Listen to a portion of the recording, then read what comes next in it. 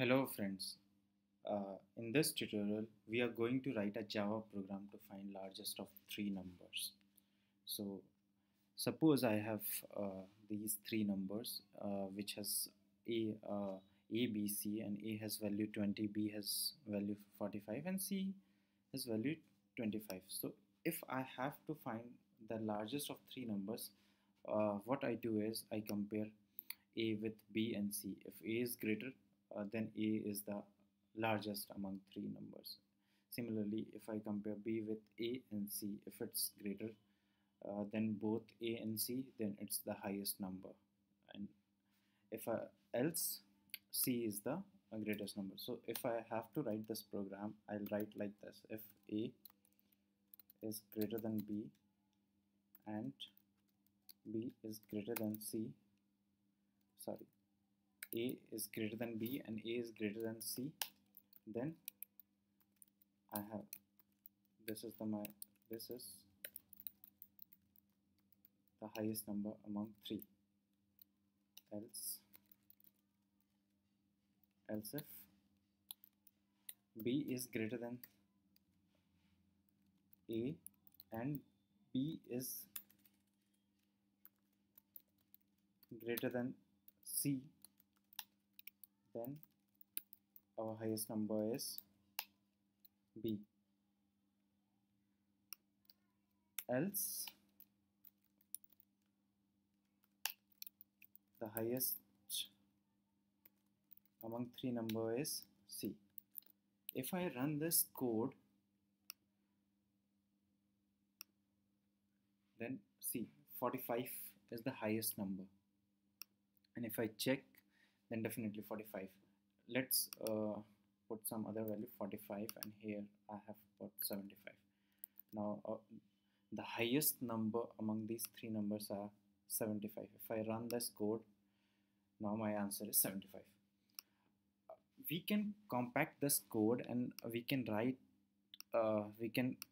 write this logic in a single line. So how do I write? If I use ternary operator, so if I say int result equal to if A is greater than B, okay, now A is greater than C, then the greatest among them is A, else C, else if B is greater than C, then the greater number will be B, else C. Don't worry if you didn't understand, I explain it. Let's print this output, and I'm printing result. If I run this code, the answer is 75. So let it explain. So this is a ternary operator. So what ternary operator is? So ternary operators take three arguments. The first argument is the comparison argument. The second is the result when the condition is true, and the third is the result when the condition is false. So what I have did is, so in my condition I check whether A is greater than B. If it's greater than, then if this condition is true, then our second argument execute, in which I have compared if A is greater than C, so A is already greater than B. If it's greater than C, then our answer is A, else we have printed C. Now in next, if B is greater than, suppose if B is greater than A, then in that this condition will not execute, it goes to this condition, and here we have checked if B is greater than C, then our answer will be B, else it's C.